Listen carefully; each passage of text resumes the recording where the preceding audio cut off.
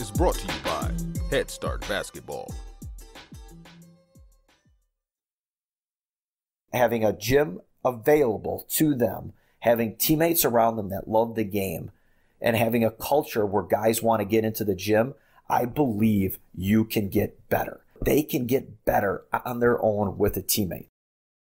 Kent Dernbach is the men's basketball head coach at the University of Wisconsin-La Crosse. Kent was named head coach on March 12, 2018, and served as the Eagles' interim head coach for the 2017-2018 season. He is 80-39 overall and 38-24 in the Wisconsin Intercollegiate Athletic Conference in his first 5 seasons. Dernbach previously served as associate head coach at UW-Stevens Point from 2011 to 2017. He was the Pointers' interim head coach for the last 13 games of the 16-17 season, leading the team to an 8-5 record. UW-Stevens Point made 4 straight NCAA Division III Tournament appearances from 2012 to 2015. His 4th season with the Pointers culminated in winning the national championship in 2014-2015. Prior to arriving at UW-Stevens Point, Dernbach was the director of basketball operations and an assistant coach at Northern Illinois University from 2009 to 2011. He served as director of basketball operations at George Mason University from 2007 to 2009 and was an assistant coach at Marymount University from 2005 to 2007. Hey Hoopheads, I wanted to take a minute to shout out our partners and friends at Dr. Dish Basketball. Their Dr. Dish shooting machines are undoubtedly the most advanced and user-friendly machines on the market. Learn more at drdishbasketball.com and follow their incredible content at drdishbball on Twitter, Instagram, Facebook, and YouTube. Mention the Hoopheads podcast and save an extra $300 on the Dr. Dish Rebel, All-Star, and CT models. Visit drdishbasketball.com for details. That's a great deal, Hoopheads. Get your Dr. Dish shooting machine today. This is Kip Ione, head men's basketball coach at Willamette University, founder of Teams of Men, and you're listening to the Hoopheads podcast. Prepare like the pros with the all-new Fast Draw and Fast Scout. Fast Draw has been the #1 play diagramming software for coaches for years. You'll quickly see why Fast Model Sports has the most compelling and intuitive basketball software out there. For a limited time, Fast Model is offering Hoopheads listeners 15% off Fast Draw and Fast Scout.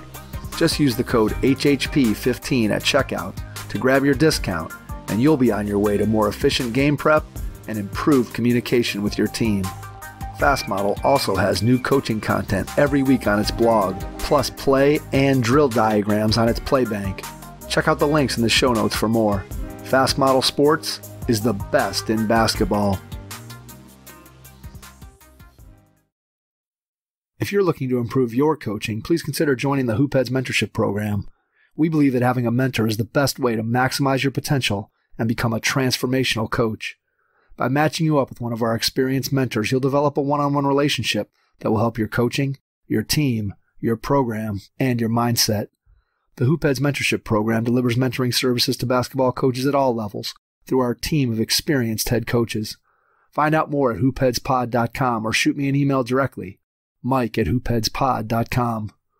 Follow us on social media at hoopheadspod on Twitter and Instagram, and be sure to check out the Hoopheads Podcast Network for more great basketball content. Coach, do you have a point guard or leader you're going to be counting on next season to run the show for you? Don't leave their success and your team's success to chance, or you may end up disappointed. Thousands of coaches send their players to a point guard college camp each year so they can discover how to think the game, lead your team, and run the show.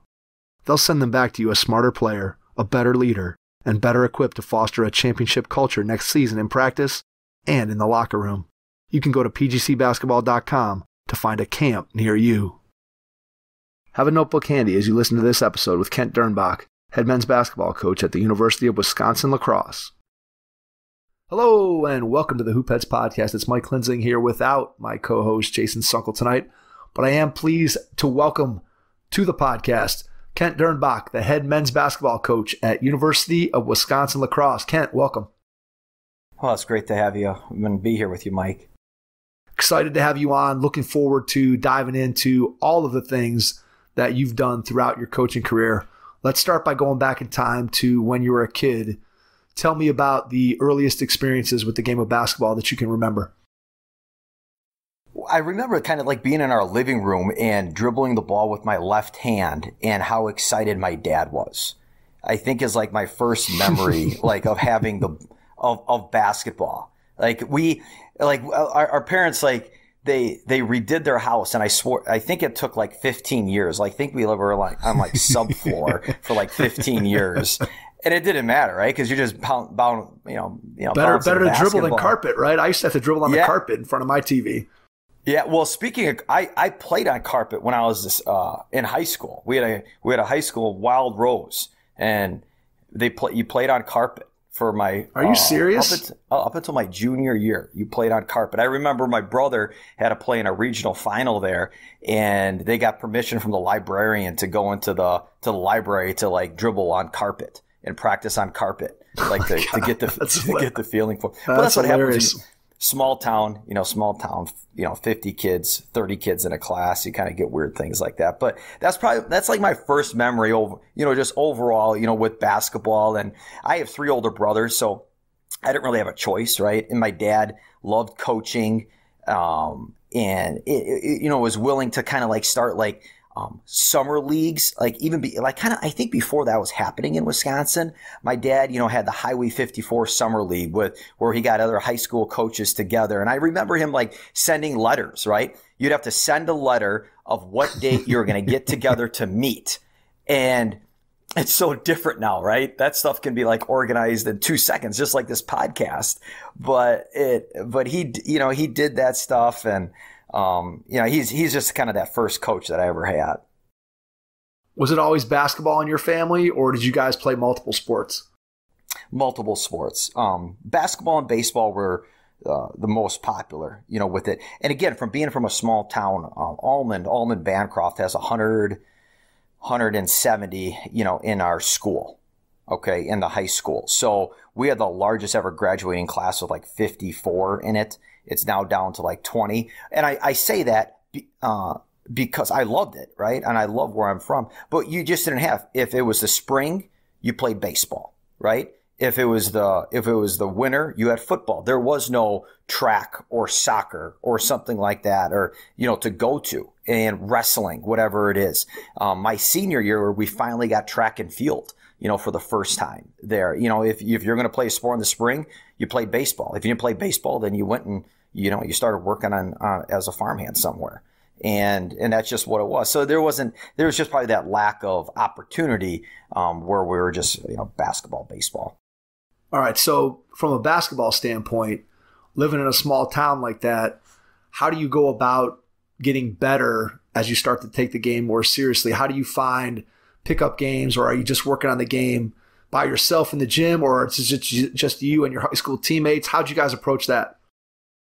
Well, I was really lucky. My dad, we grew up on a farm. We farmed 1,000 acres of beans, peas, sweet corn, and field corn. And for about 25 years, we raised about 350 ostriches. So we had a large shed, and that had a hoop in it. Now, the ceiling was a little low, where it was tougher to get out to the 3-point line, where sometimes it would, if you're doing like a moonshot, you'd hit the ceiling. So you kind of always got the right trajectory there.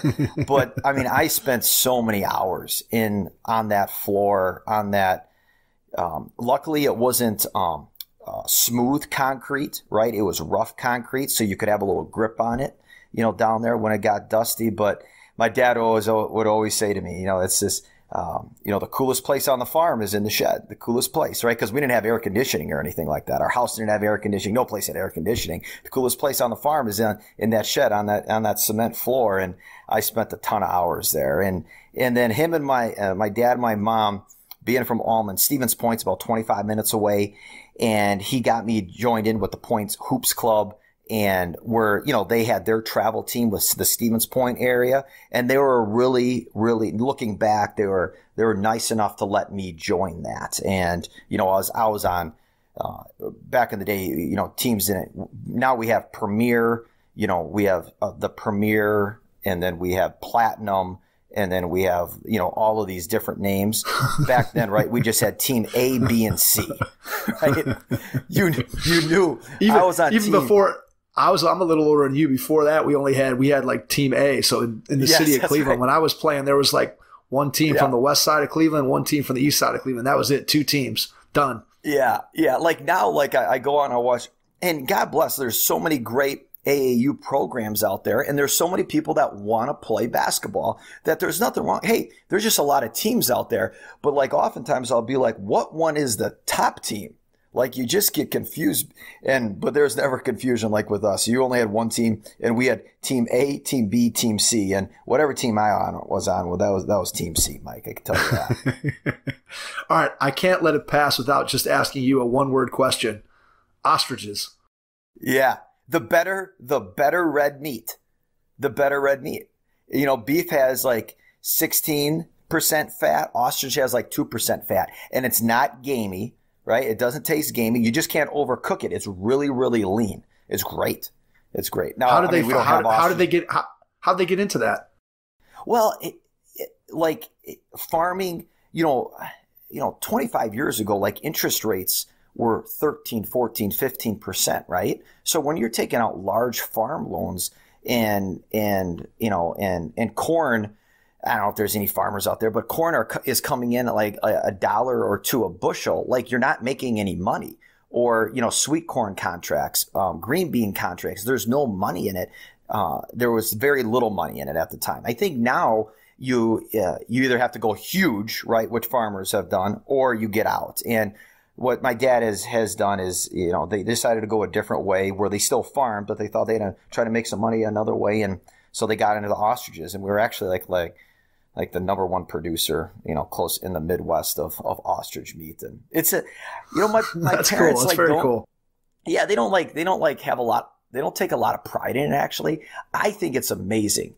Two people that didn't have a college degree that were really lived in central Wisconsin just went out and they started something so different, raising ostriches. I give them so much credit for it. And I think it's, probably one of the reasons that I've been willing to take chances in my career, with different things as interim tags and stuff like that, because they were willing to take a chance on some things. It's very cool. It's obviously something that you don't hear about every single day. No. So definitely interesting. And you think about, just as you said, the family farm has kind of gone by the wayside, where you've either had these big industrialized farms or people, as you said, are kind of getting out of the business. When you think back to your time as a high school player, what's your favorite memory from being a high school basketball player? There's games, right? I remember winning like the regional title and then playing in a sectional championship. I remember, knocking in 2 free throws to advance in the playoffs my junior year. Like, we're down by 1 with 1 second left, and either you make them or you miss them, right? To go down. There's just like certain memories like that pop up. But I'll say it again, and I go back to it. And I think just as you get older, Mike, and I'm sure you feel this way about, with your dad, and there's so many sons out there that feel this way about their parents that try to coach them. But those moments of like just being in the gym. Like, I went home for Memorial Day this past weekend, and to see my dad, who's 84 now, in the gym, working out I have 4 daughters and rebounding for them. And it just takes you back to that time, like how special that was. Growing up, high school, grade school, how special that was, all those moments that you have with it. And, there's great competition moments. But I think at the end of it, it's like so many things. It's the relationships that you have, with your teammates. And then fortunately enough for me, it's the relationships that I had with my parents during that time. Sports just has a way of connecting people, again, across all walks of life, but particularly parents and kids. I think if you have that sporting relationship with your parents, it's something that there's no way to describe that for someone who hasn't gone through it. And it's what's been interesting, I'm sure, for you and for me, and you and I have talked about it a little bit on our pre-podcast call, just that connection that you have with your own kids and looking back at your life and your experience with your parents when you were a kid, and then trying to translate that to once you become a parent and trying to figure out, well, how do I manage and navigate this with my own kids? And that's a whole conversation about navigating the youth sports landscape. Is such a wild west. And I've always said that one of the things that is more needed now than it's ever been is just trying to help parents to understand what the system looks like, what's good about it, what they should watch out for. And as a parent, even when you know what the right thing to do, because so many people are out there doing things that maybe aren't the best, it's easy to get caught up in, well, we got to be doing this, we got to be doing that, we got to be doing this. And you sometimes forget, and I wish we could educate all parents, that there's lots of paths to be able to achieve whatever goal it is that you want to achieve. And then the other piece of it is that you have to remember why your kid is playing sports in the first place, because so many people are chasing something that is either completely unattainable or it's something that the parent wants and the kid doesn't. And ultimately for me, it comes back to, does your kid like to do whatever it is that they're doing? And do they want to do it by themselves? Do they want to do it on their own? Or is it always being forced upon them? And I think if you can take those two things into account, you're much more likely to have a good youth sports experience as a parent. Yeah, it's such a struggle, right? I mean, I know with our oldest is 9, and we're traveling up to Minneapolis for a soccer tournament this weekend. We talked about that before, and I'm like, I think to myself, what the heck are we doing? Right? What are we doing? Right? I mean, but I also know she enjoys it. She enjoys it, and you know what? To be honest with you, I enjoy it. I enjoy it, and you kind of maybe eventually I won't as much, but I look forward to watching her compete if she enjoys it, right? And that's right. That's exactly it. Yeah. When you're not pulling teeth to get them to go and do things, that's when it's really fun. And then it doesn't matter if you're down the street or you're going across state lines to go and compete. Yeah. When you get a chance to watch them do something that they enjoy doing, and again, in some cases it's basketball, in some cases it's soccer, in some cases it's violin or whatever it is, when you get to see your kids do something that they love, there's nothing better than that. And I think as parents, as long as we remember that it's about our kids and it's not about us, which isn't always easy to do, yeah. Trust me. Yeah. I've been in those situations where when my kids were younger, none of them were wired quite like me, where I was a kid who you couldn't give me enough and I always wanted to do more. And my kids were not wired that way, especially when they were younger. And so that can be frustrating. And it's easy to be like, I'm just going to drag you to some place that you don't really want to go because I think you should.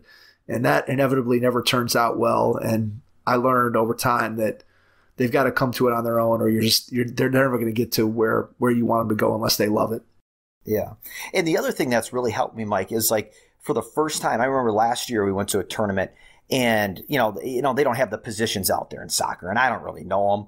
I try to get to know the game a little bit more. You're right there with me. Right. All of a sudden the whistle blows in a soccer game. Yeah. I'm like, what was that? I don't know what happened. I mean, when the goalie can kick it, when she can throw it or roll it, I don't know. But anyway, but it was like, my oldest daughter, her name's Camilla, and she normally was like scoring goals all the time. And then we went to this tournament and she was like on defense and she wasn't the striker. And I'm like, well, wait, why isn't she the striker? And it was like for the first time I had that feeling already of like, oh, I all the time I'm preaching, we say this, I learned this from Coach Bob Semling, said it. I'm sure maybe somebody else said it before, but cheer for your son hard, cheer for your son's teammates harder.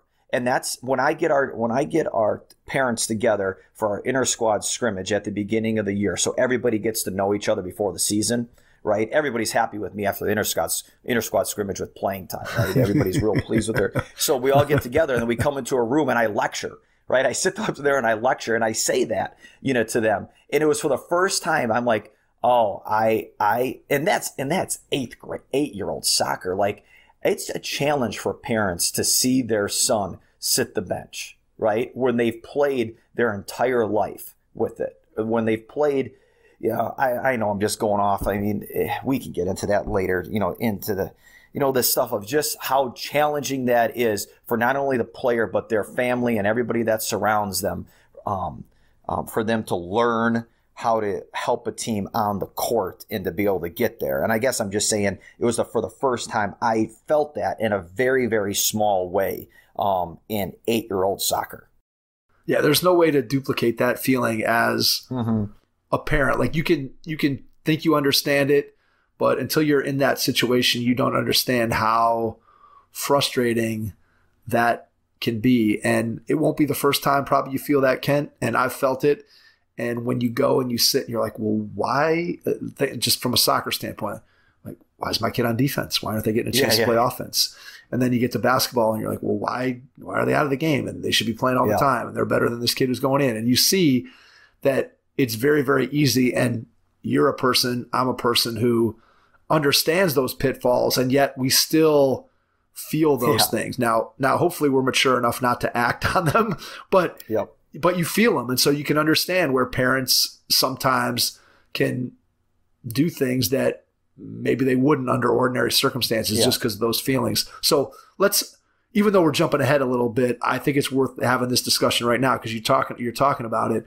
When you start thinking about players who are on your roster who aren't playing, and you have to have that conversation with them, whether it's preseason of like, look, going into the season, I don't really see a role for you out on the floor, but here's some things I do need from you. Just how do you approach those conversations either before the season, in season, with kids who aren't getting the minutes that obviously they would want? Everybody wants to be out on the floor. Yeah. We start really in the recruiting process with it, Mike, where, I remember sitting down and, for the first time here at La Crosse, some of our staff is like listening to me talk to a recruit where we talk about how they're going to fail. Like, hey, you're our top recruit all the way down to somebody that, hey, we're not quite sure about. And we're just talking, but we talk about how you are going to fail. You're going to be the reason why your team wins big games in high school, maybe a state championship in high school. And then you're going to get to college. And if we're any good, you are going to be the reason why your team loses a drill, and how humbling that is and what a challenge that's going to be for you. And you're going to fail.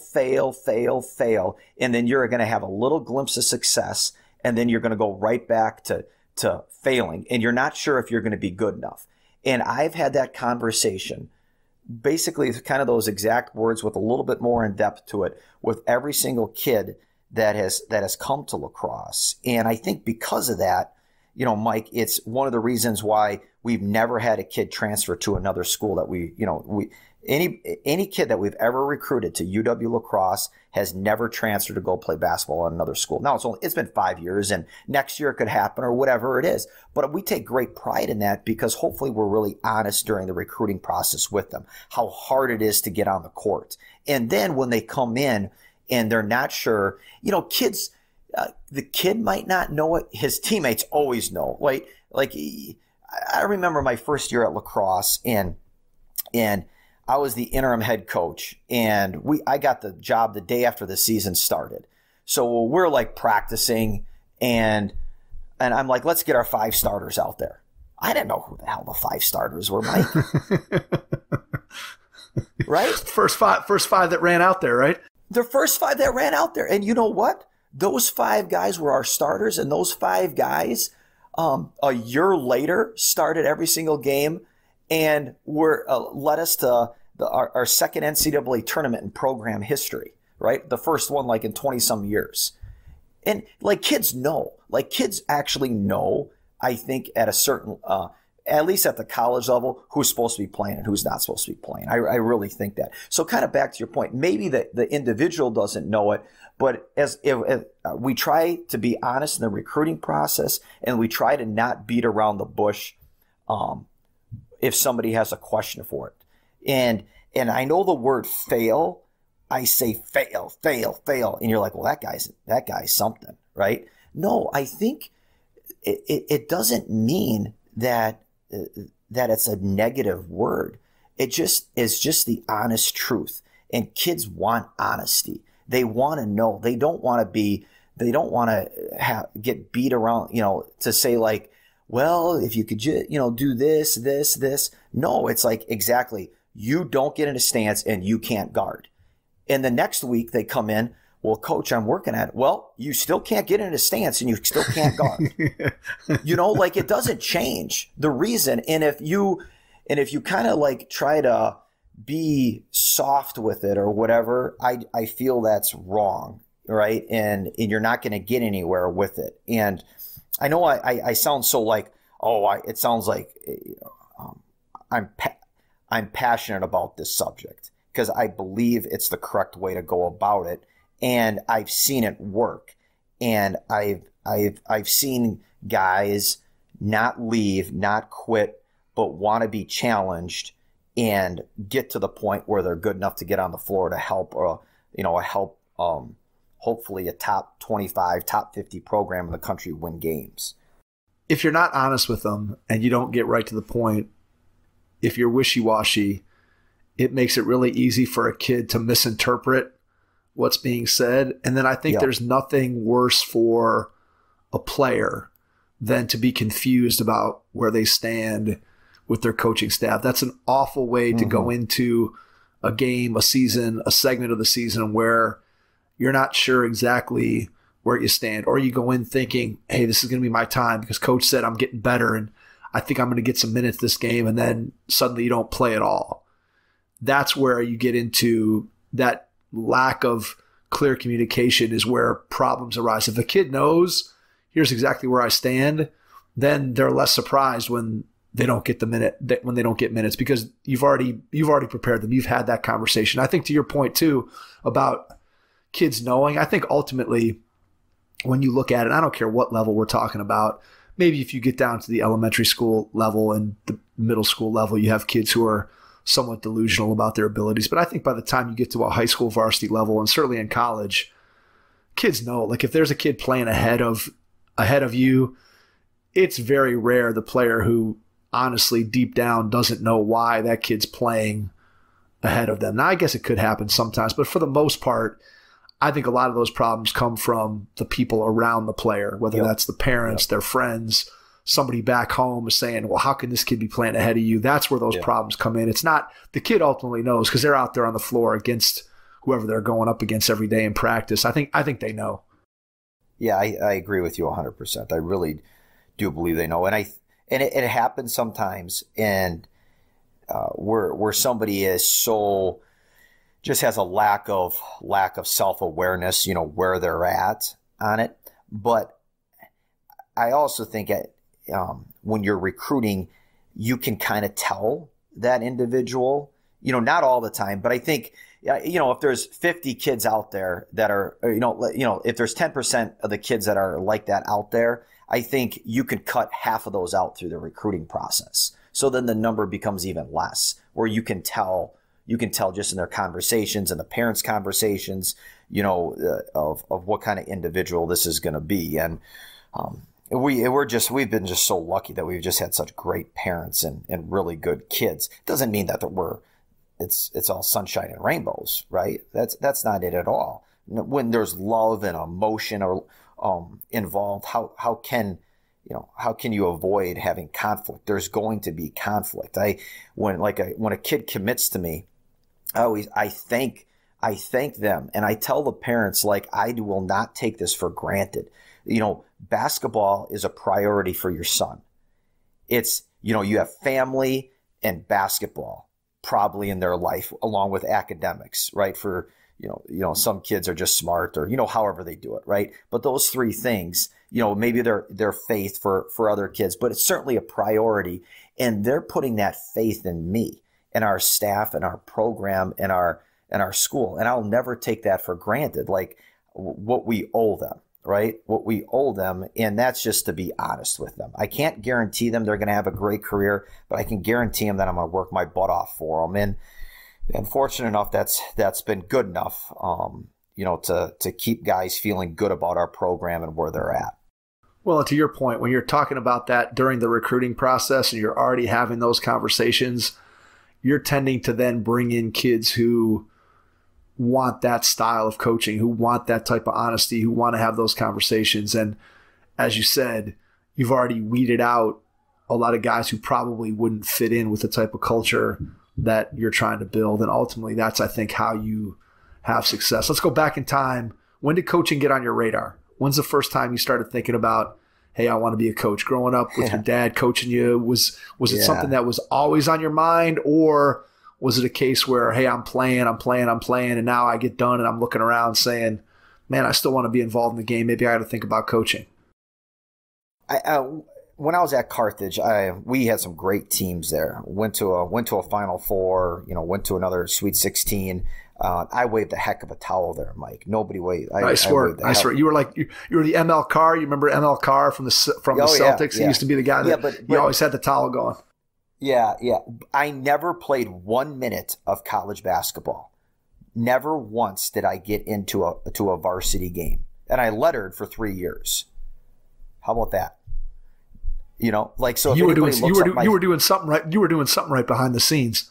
I had to do something. Yeah. Well, I folded. I remember went to the Final Four and I ironed Jim Boykowicz's and Jason Wertel and Antoine Daniel's shirt before we had the banquet. I think that's about what But I went. I didn't know what I was going to do out of college. I had the sport management degree, psychology degree, and I kind of thought I wanted to get into coaching a little bit. And I tried to get a GA position somewhere. And fortunately enough, I reached out to all these schools, and it just happened to be late that Ohio State got back to me. And I was calling. Her name was Leslie Barnes. She worked in the academic support service office there. And I remember calling Leslie all the time. And to the front desk it was called the Sasso office. It was like one of the first academic support service offices, really in the country. That was big time, right? They had their own building there. And I remember calling there, and I could even hear Leslie in the back, I'm not here, right?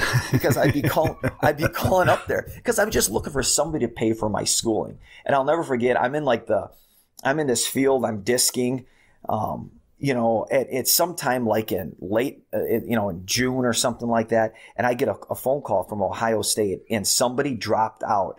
And I think because I kept calling every day, Leslie's like, well, just give it to this kid, right? Let's just give the GA position to this kid. So I went there and they paid for my schooling, and I was not qualified to be in that office at all. There are some great counselors in there working with student athletes. And then there was me, right? I don't know what I was doing.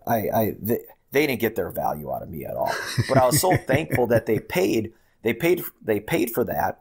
And then it was kind of that year, there was some transition going through if we're going to keep our GA spot or not. And I went back home for Christmas, and, long story short, we're Catholic. We're supposed to be going to a church, that my mom thinks is like at 5 o'clock. Instead, it was actually at 4 o'clock. So it's already going on, but we're already in the town over to go to church. And my dad's like, well, the Methodist church is starting right now. What's the difference? Let's go to the Methodist church. So we go to the Methodist church for Christmas. And in front of me is sitting Eric Conkle, who now is the head coach at Tulsa, right? Just was at Louisiana Tech.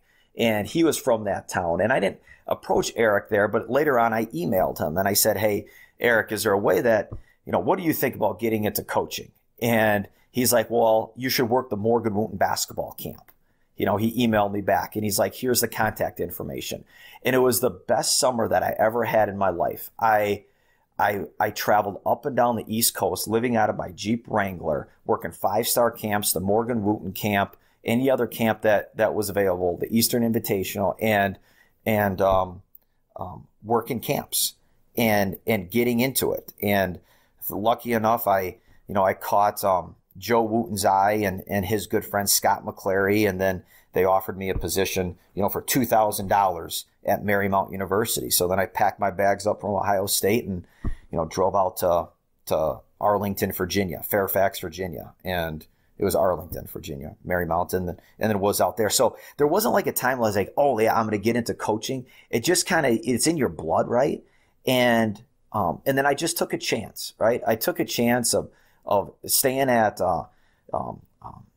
Country Inn and Suites, staying in their parking lot, sleeping there in their parking lot, waking up in the morning. And at that time, there was always a shower next to the pool, right? If you just walk in, you act like you know what the hell you're doing. They just let you go. So I'd go in there, I'd shower at the Country Inn and Suites at the shower next to the pool. They usually had a continental breakfast, grab a bagel on the way out, and then I'd go work camp. And I did that for an entire summer, and it was amazing. the amount of things that I learned. Listen to Morgan Wooten talk. Listen to Joe Wooten and what he does at Bishop O'Connell and the passion that he has in that league. Glenn Farello was there, who's the Paul VI coach now. Like, so many great coaches were there. Mike Rhodes came in and spoke, who's the head coach at VCU. Like, it was amazing. It was just amazing, the experience there. And then I got the job at Marymount and bartended at night and coached basketball 6 a.m. practices in the morning. Was coaching what you thought it was going to be? No, looking back, Mike, I don't know what value I brought. I swear, I don't. There's no. You know what I mean? I don't know. No, I know exactly what the hell I brought to practice. I don't know. I don't think I brought anything to practice until finally when I got to Stevens Point. Maybe a little bit my last couple years at Northern Illinois, but my first time, so at Marymount, I didn't bring anything to Scott McClary's staff other than being a good guy and going out and recruiting, and would have a beer with him, so he could get away from his family. That was it. Scott McClary was the head coach he was at Marymount, then he went to Muhlenberg, and now he's a really successful coach in the Pennsylvania area. His team just won a state title there, but he gave me that opportunity, right, to break in. And everybody, so many people have stories, like that, where it's just what it takes to get into the business. And I don't know how the heck I did it.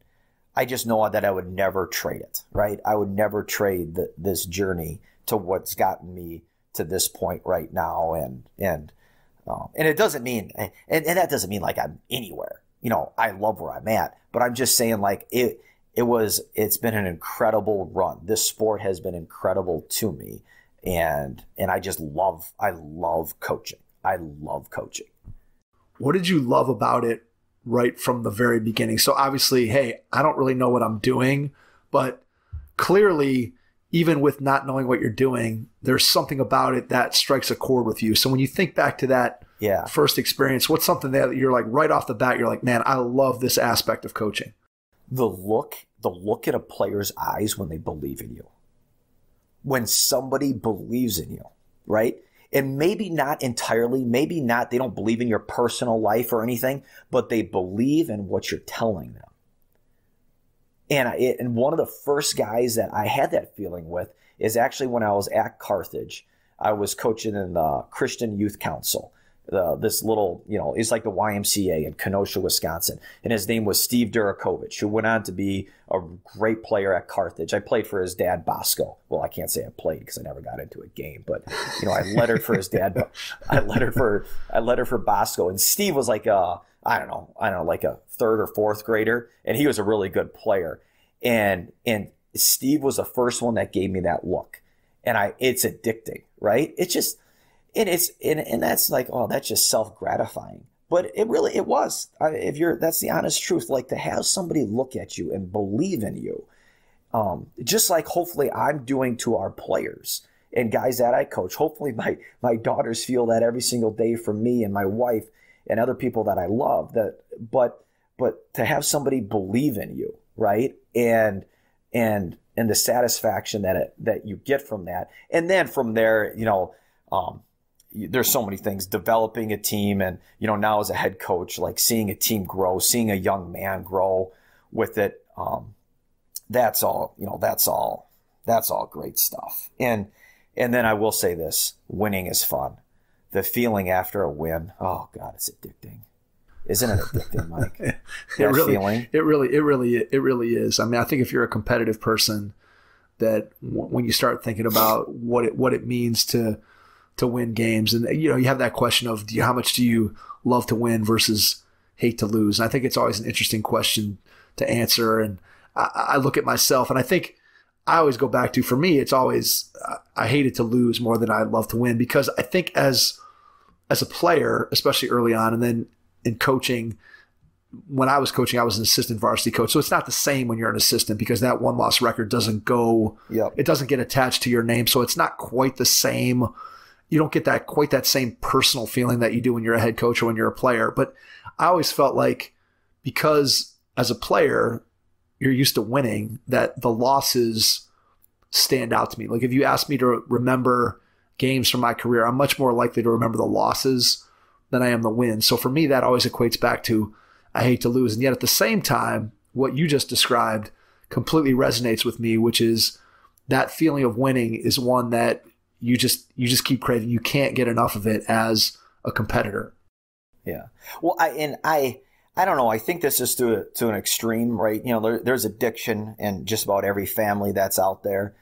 And so I try to be sensitive to that, and including ours. But I believe I'm addicted to that feeling. I think there's, when you love somebody, when you love something as much as I love the game of basketball and coaching, there's so many reasons why you love it, right? There's so many reasons. But one of the reasons, and we just is that feeling, and I believe that I'm addicted to that feeling. Like it's like why and then the pain, like you want to curl up in a fetal position when you lose. Like, oh, you know what I mean? I don't know. I know exactly what you mean.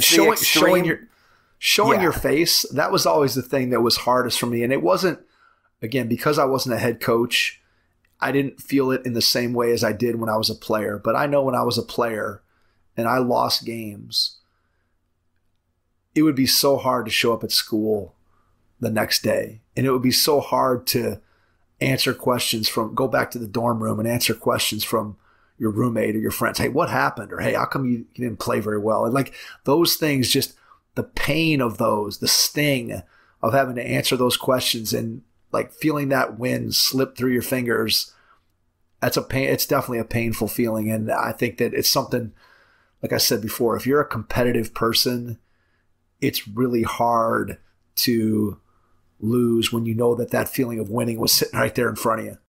Yeah. And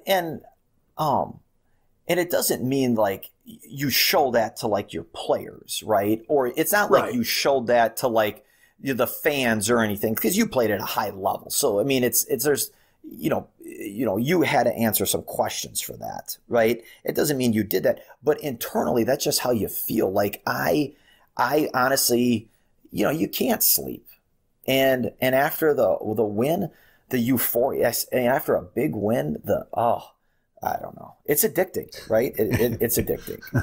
It really is. All right. So let's jump from your experience at Marymount, where you're bringing little to no value to your job. And now suddenly you're going to get another job and you're going to go to George Mason at the Division I level. How does that happen? How does that happen? Yeah, well, Glenn Farello, who's the head coach at Paul VI, thinks it's so funny because nearly every job I've gotten, I've never actually been offered the position, right? When I went to Marymount, I ended up just starting working their camp. Scott McCrary said, come down and work our camp. And then all of a sudden I was his big-time $2,000 paid assistant coach, right?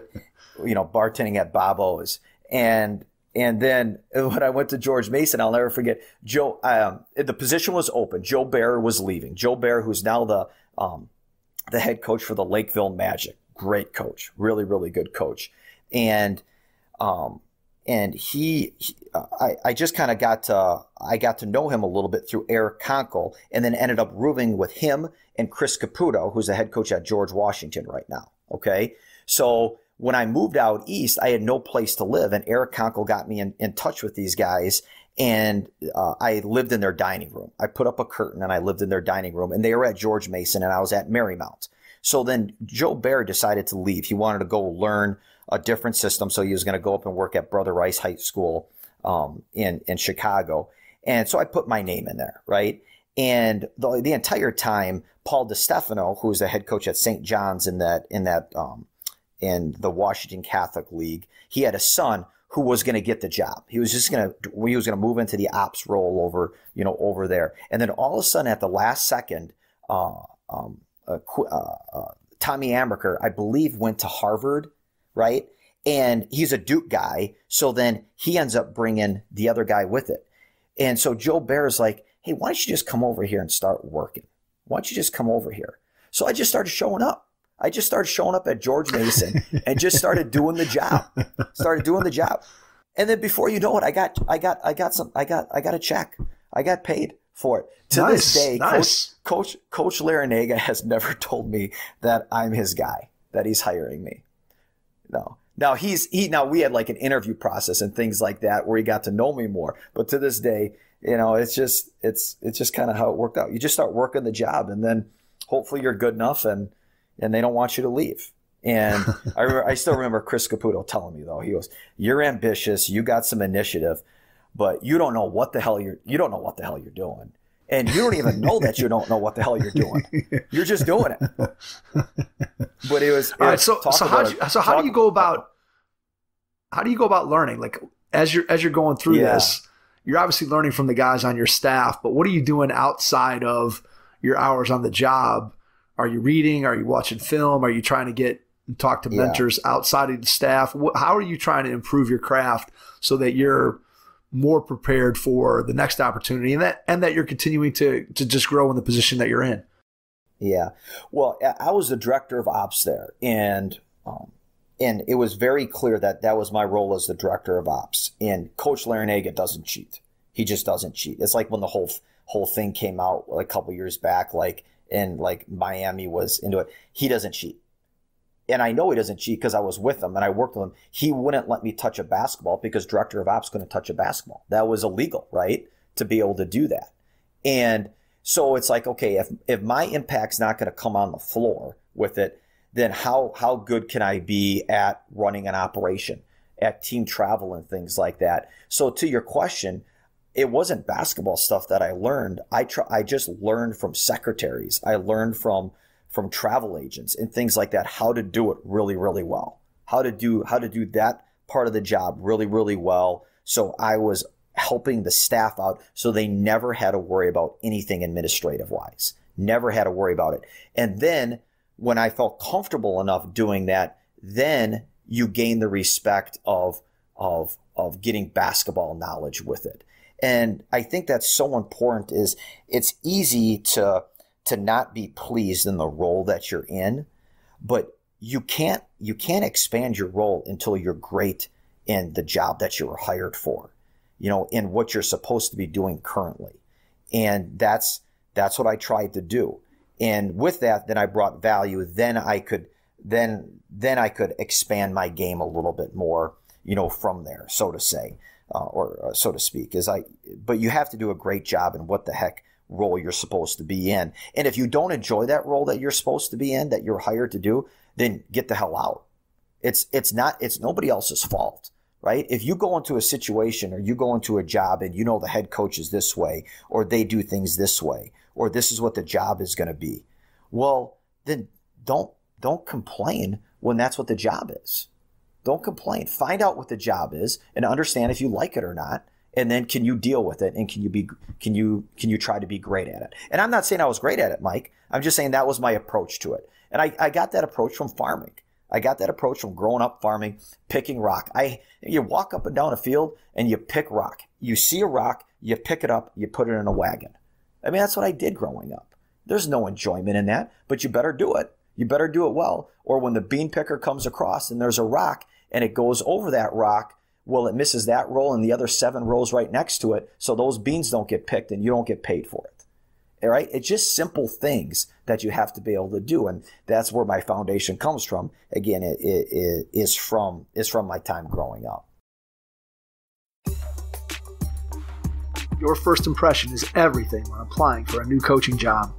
A professional coaching portfolio is the tool that highlights your coaching achievements and philosophies, and most of all, helps separate you and your abilities from the other applicants. The Coaching Portfolio Guide is an instructional membership-based website that helps you develop a personalized portfolio. Each section of the Portfolio Guide provides detailed instructions on how to organize your portfolio in a professional manner. The guide also provides sample documents for each section of your portfolio that you can copy, modify, and add to your personal portfolio. As a Hoopheads Pod listener, you can get your Coaching Portfolio Guide for just $25. Visit coachingportfolioguide.com/hoopheads to learn more. At this stage in your career, so you've gone from Marymount, then you're at George Mason, then you get an opportunity at Northern Illinois. Where are you in terms of your thoughts long term for your career, or are you thinking about just what you just described, which is I'm just trying to be great at what I do, and if another opportunity comes my way, great? Or are you starting to think, hey, what level do I want to be at? Or is it more just opportunities kind of come across your desk? No, it's a great question. It was really during that time, during my second year, where I realized, am I going to be an East Coast guy, or am I going to get back to the Midwest? Because I could have stayed at George Mason, and then who knows? Hopefully Coach Larinaga would have taken me with him to Miami, right? I don't know, but I could have done that. But all my connections then would have been on the East Coast, and that's where you're probably going to have your life then, is on the East Coast, and that's fine. But I had a girlfriend at the time that was my high school sweetheart. I knew I wanted to get back to the Midwest. I happened to observe the best Division III league in the country in the WIAC. I mean, there's other good leagues out there, but nobody's going to argue that the WIAC's not the best. It's just what it is. And so I observed that growing up, watching great players, growing up out of this league. It's like I knew I wanted to get back this way. And so I took a chance. That was for the first time where I kind of took control of hey, I'm leaving something that's good, really, really good, to go to a situation that might not be good, but it's getting me closer to where I want to be and where I see myself spending the rest of my career, and that's somewhere in the Midwest. So at that point, it was more of a geographic decision than it was necessarily a level decision? Yep, exactly. And I loved my time at Mason. I just kind of thought I was on the East Coast enough. I wanted to get back to the Midwest and the opportunity. And I didn't know Ricardo Patton. I had no connection to that staff at all. And I just give him a heck of a lot of credit for taking a chance on me. And I wanted to get back, over there. And I also felt like I was probably going to have a little bit more of maybe not a voice, but just a little bit more involved in some basketball things there. And that turned out to be true. So it was just the right move. It was just the right move for me. And we ended up getting fired 2 years later, from that position. And then got hired back on by Mark Montgomery, who did a great job at Northern Illinois and now is at Michigan State. And it just kind of went from there. So at that point, it was a geographical decision. How much did you miss being on the court, or how much did not being able to be on the court when you were in the ops positions? How hard was that to just kind of, again, do the behind the scenes thing? And I know you described how, hey, you got to do what you got to do, and you understood that going in, but just how much when you would walk by the practice floor and you'd see your fellow staff mates out there actually getting to coach, and you got to go in and mail some envelopes or run some copies. How did you handle that? Yeah, and it wasn't quite that extreme. I was always at practice and things like that, but still, it was that feeling, and it's why I ended up making the move, right? Where I just couldn't do that anymore. With it, I needed to get back on the floor, and even though I went to the ops role at Northern Illinois, it was going to be more of a coaching type role there, and learning from a different staff, as well, with Ricardo Patton and Sundance Wicks, who.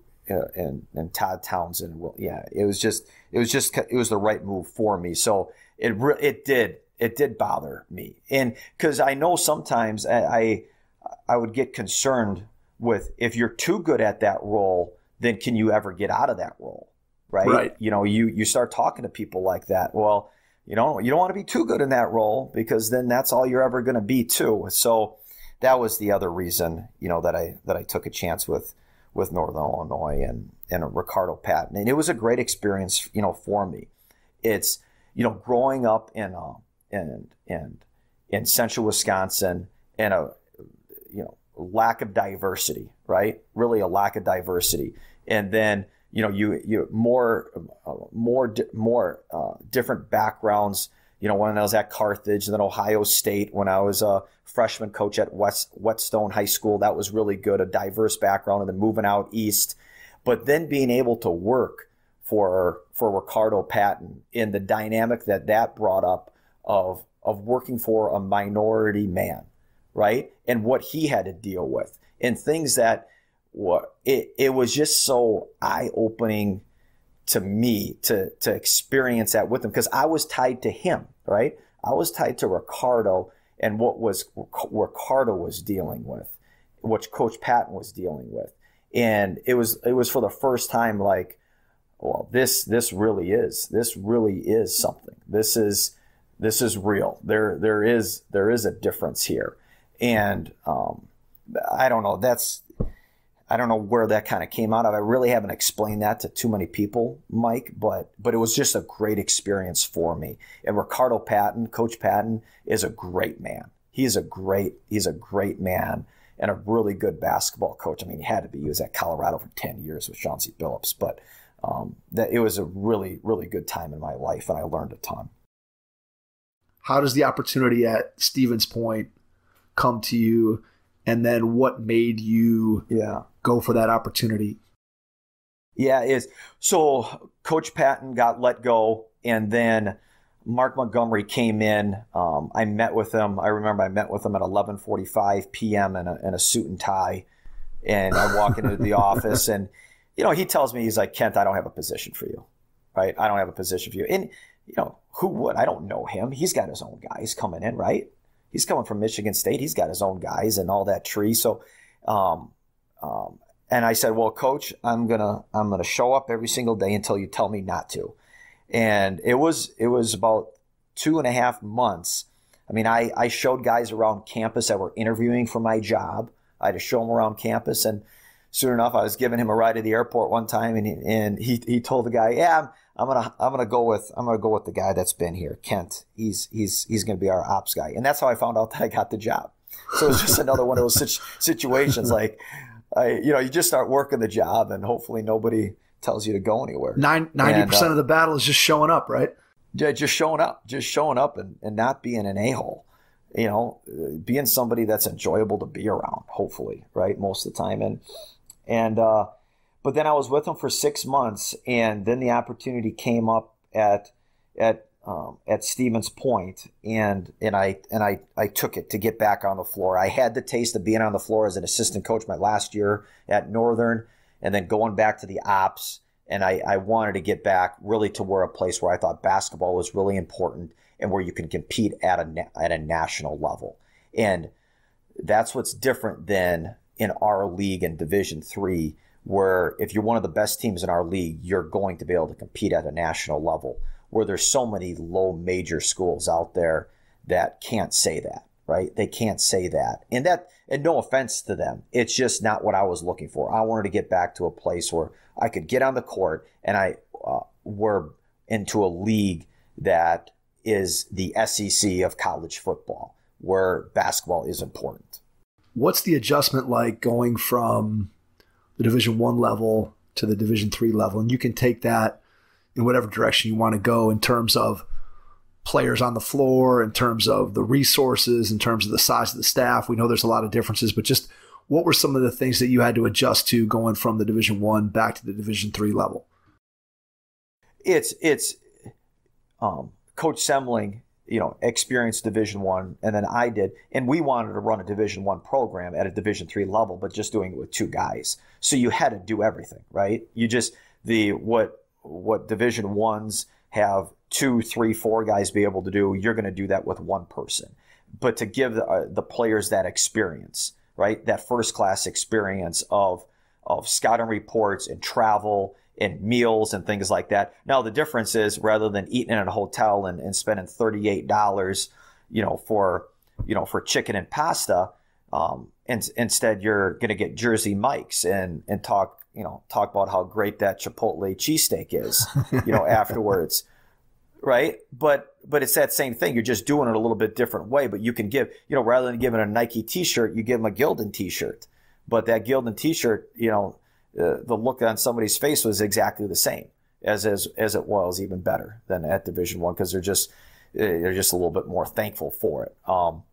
But the love for the game, the love for the game, the passion for the game, it's certainly not less. I can tell you that it's certainly not less. Jack Bennett, Dick Bennett would have the saying, "Good basketball knows no level," right? And it's the same thing. Good players the players at our level love the game, right? They love the game. And I would argue sometimes they love the game even more because they're getting into the gym when a coach isn't allowed to get in the gym with them, right? Where we'll have guys, we have 9 guys up here this summer, and they're in the gym every single day. And I can't be in the gym with them, right? I can't be in there with them. But that's how much they love the game. They want to be in there, right? They want to be they want to get better, and they want to push themselves to get better. Not everybody, right? Not everybody's like that. And so I don't want to talk about how it's all perfect in this, it's Pleasantville and we never miss a shot. But just overall, it's pure and it's genuine and it's just good stuff, right? It's just really, really good stuff. So I kind of went 2 different directions there with it, but I think there's more similarities than there are differences, to be honest with you. I really do. At the end of your tenure there, you got an opportunity to take over as the interim head coach. Yeah. Which that's always been a situation that I feel like could go very, very well, but it could also go south really fast if it's not handled correctly, both by the coach, the players, the administration that's putting that interim coach in place. So just describe a little bit about what your experience was like going from being an assistant. Obviously, you already have a relationship with the players, but now that relationship changes when you become the head coach. Tell us a little bit about that experience and just what you remember from those last 13 games that you coached as the interim. Yeah, well, it was in the profession, it was the hardest time of my life. We lost to Oshkosh on a Wednesday, and then we got brought into the office on a Thursday, and Coach Semling was told that he was going to be suspended for the rest of the season, and that I was going to be the interim coach, and that we were going to be on a postseason ban for some NCAA violations that I could get into that, and it just wasn't right? It just wasn't right, and so to sit into that room and tell young men that they're not allowed to compete in the postseason and that their head coach couldn't even say bye to them, it was the most emotional. I mean, I get emotional talking about it because it just wasn't right how it was handled. And those young men the postseason was stripped from them, right? We're 0-1 in league play, and I'm going to be elevated now to try to direct them into their senior year and juniors and things like that. And the character that they showed, and the belief that they had in that program and in our system. And then, and I got the benefit from that because I don't want to say they believed in me. I was just the benefactor of them believing in the program and the system. For us to finish 8-5 and be the hottest team in the league, down the stretch, winning 5 of our last 6 games. It's again the beauty of Division III, where I remember we're playing Platteville in the last game of the year, and Platteville was out of the playoff hunt. I think they were 1-13 that year or something like that. It was like one of the last year's Coach Guard hasn't been incredible, right? And he's been incredible. I'm just saying, he just had a bad season at Platteville. And then we weren't able to go. So this is like on a Saturday night. 2 teams, their season is done. And it was the most competitive game that maybe one of the most competitive games that I've been a part of. And some people would be like, it was for nothing. It was for nothing, but it was for something. It was for pride and love of the game, right? Just love of the game. And that's when it was just during that time that I felt comfortable in my own voice, right? In my own voice of directing. It was a challenge. I mean, ironically, we were told that on a Thursday, and on Saturday, we had to travel to La Crosse, who was, ranked 20th in the country, and we ended up beating them by 25 because it could have went either way, right? Either we were going to get pummeled, or our guys were going to rise up. We're going to rise up through those circumstances and play really well, and they played great, right? They played great, and then we were able to ride that the rest of the year. But I'm so thankful to those guys, those seniors, those juniors who just relied on their passion and their love for the game to give me a good experience. Because if we fell on our face, right? If we would have fell on our face, I don't know if I could have recovered from that, right? I'm not sure if I would have recovered from that, and how fragile coaching confidence is and coaching is.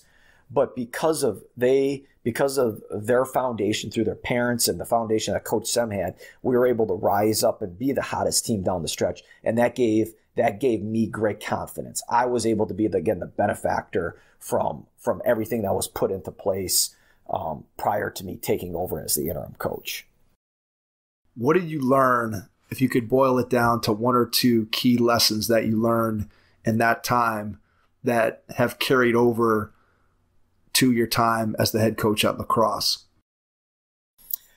That if you get the right people, right, it's the saying, you don't know who you can win with until you lose with them, or something like that. I am so bad at sayings, but like we get what you're saying. It's just the character, like recruit character, right? Recruit character guys, recruit guys that are about the right things, because they can get you through all those tough situations.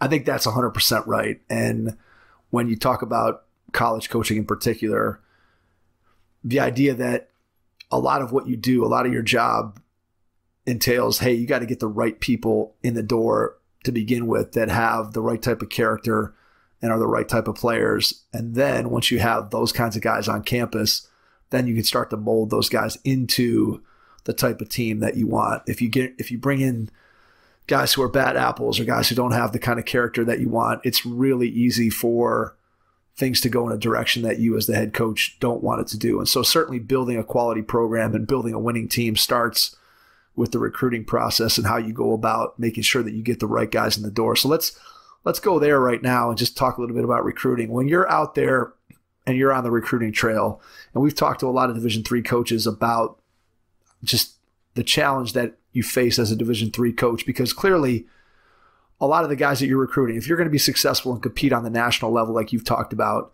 then the type of players that you want to bring in, that you need to bring in, are probably guys that can play at a higher level and maybe even have offers to play at a higher level, where guys might turn down a D2 scholarship to come and play for you at Wisconsin-La Crosse, to play Division III basketball because of the type of program that you're building. So how do you go about, first of all, identifying the players that are on your initial list of guys you're going to consider?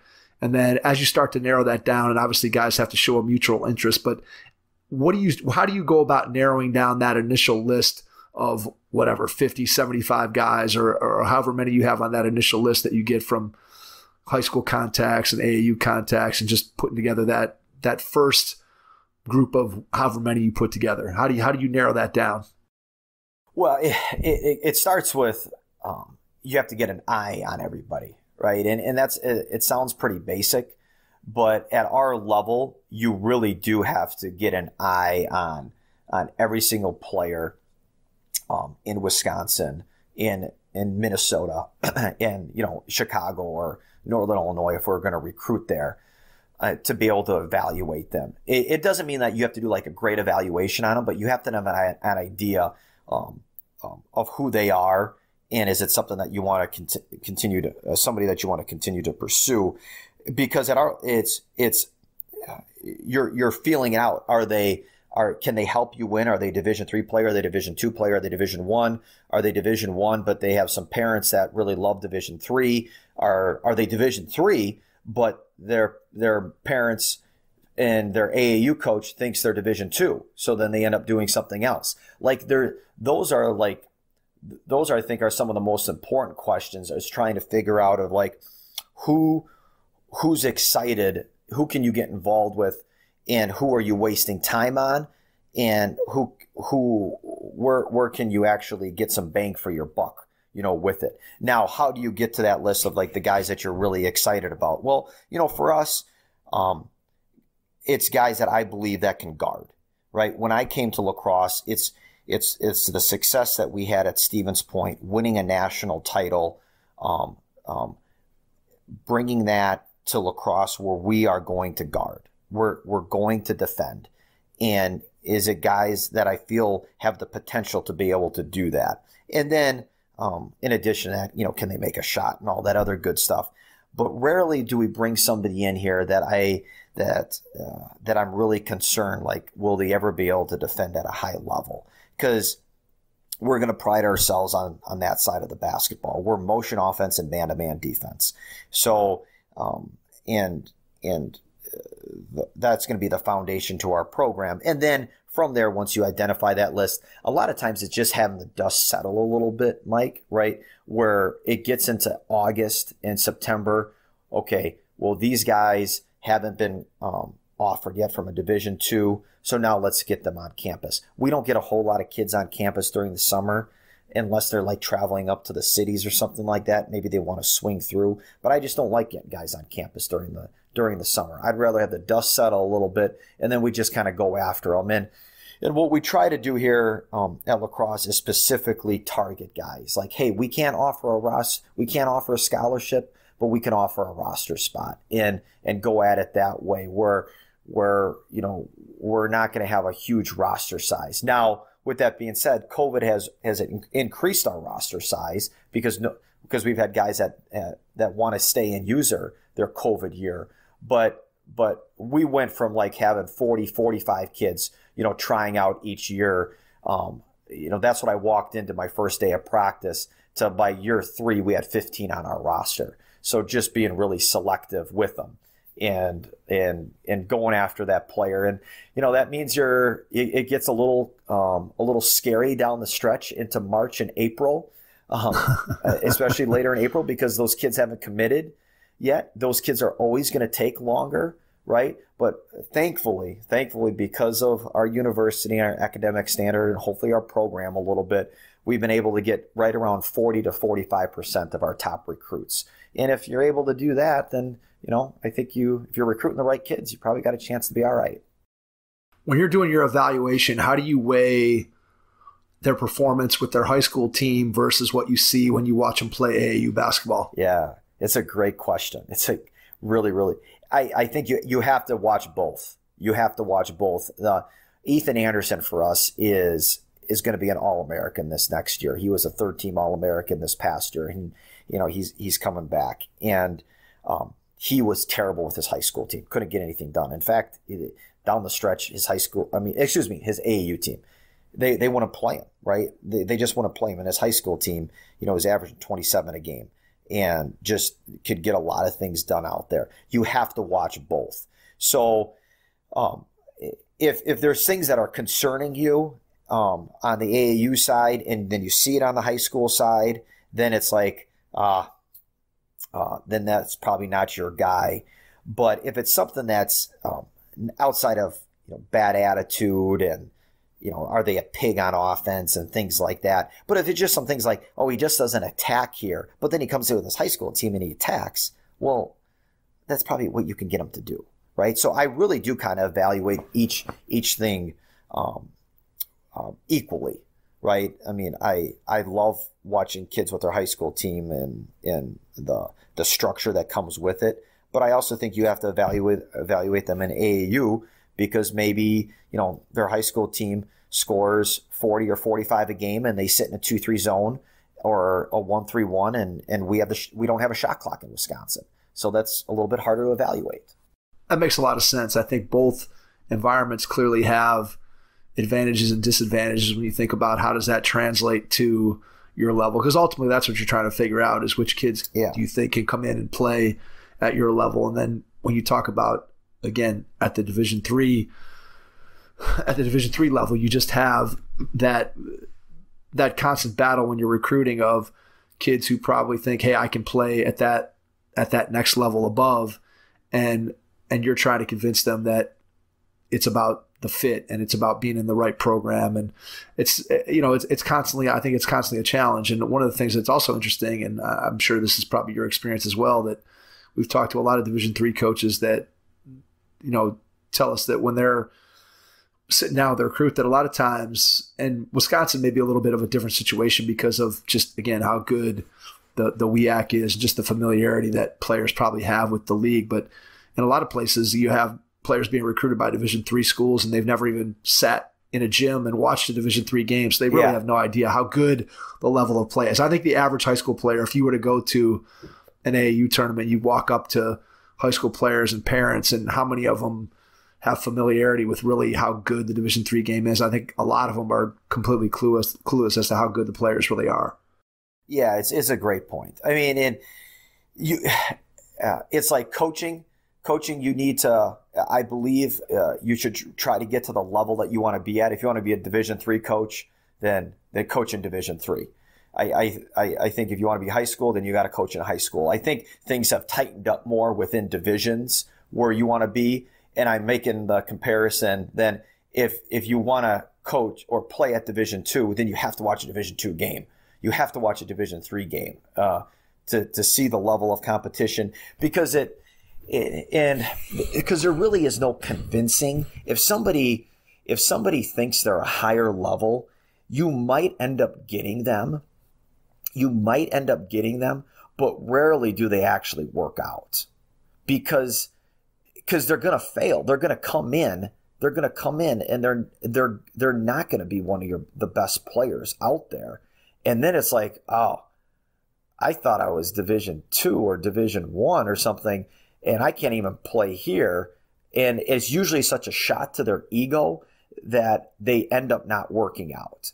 And a lot of times, you know what I mean? Does that make sense? No, it makes total sense. They just, that's where that's, if you're just going off like rankings, like rankings for the disservice that I think, I know rankings have to be out there, but the disservice that they do to so many kids, where there's so many kids where, hey, this year in the state of Wisconsin, the 15th best player was clearly a Division I player. But then 2 years after that, the 15th best player was at best a Division III player.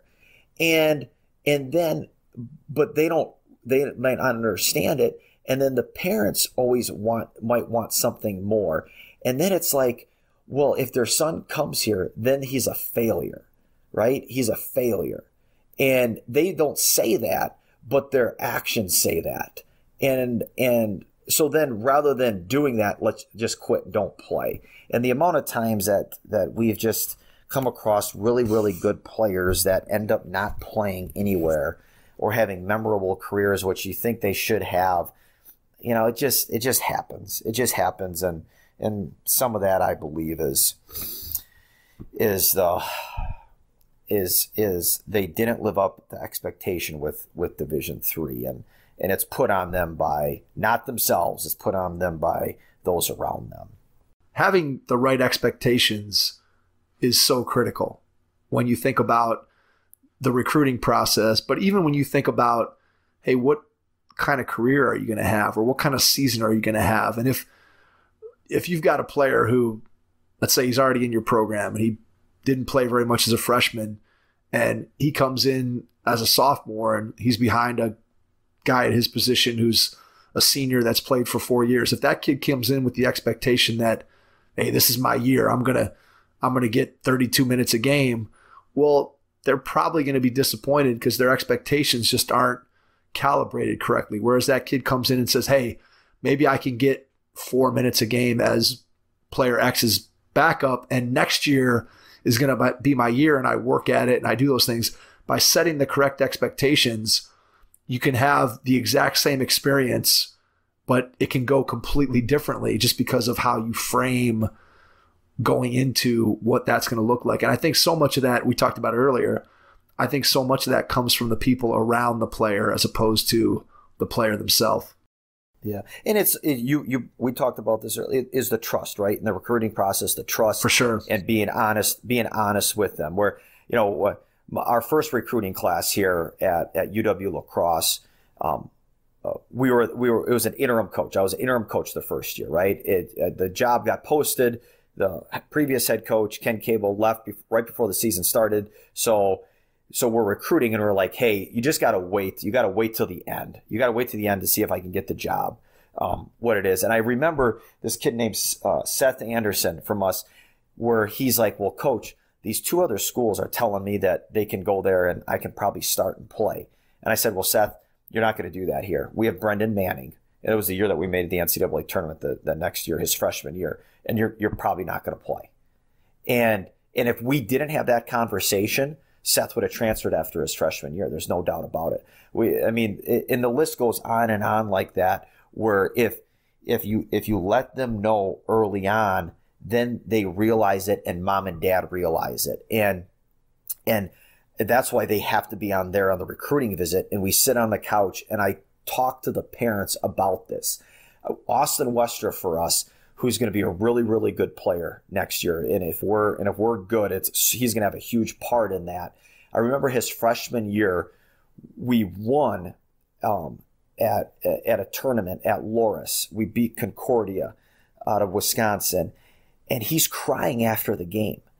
And he doesn't know why he's crying. He's like, Coach, I don't know why I'm crying.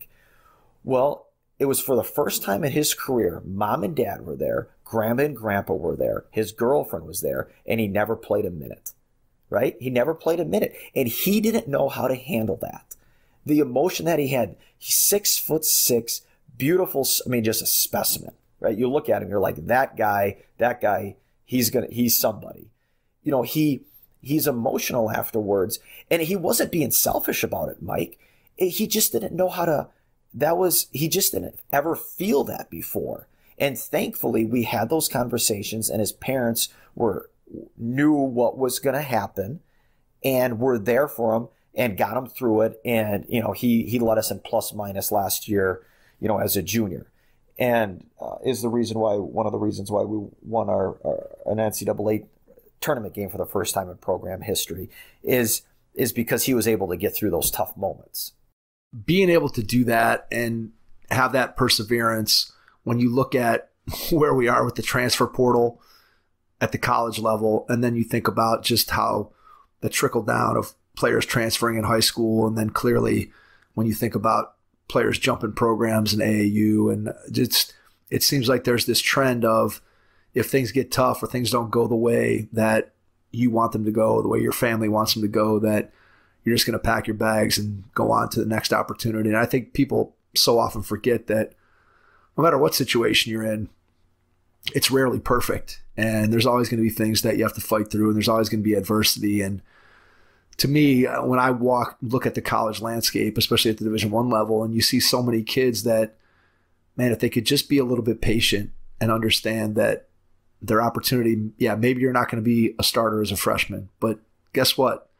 Put in a year, put in 2 years, and maybe you're going to get an opportunity. But I think so many people, and this goes back to the very beginning of our conversation, when you think about being a parent and about why your kid plays sports and what you want from that experience for them, I feel like so many people are chasing the next thing that too often they forget to focus on where they are now. You talked about it in your coaching career, like be good at the job that you're doing right now. And I feel like so many high school players are just worried about, well, where am I going to go to college? Instead of worrying about, hey, let me have a great high school career. Or I'm playing AAU basketball and I want to utilize that to be able to secure my position as a high school starter. I'm in college and, hey, I got to be able to put up these stats because maybe I can transfer and go to a higher level, or I need to be able to have a pro career when I'm done, instead of just trying to maximize the experience that you have in the moment. I think that the story you just told is a great example of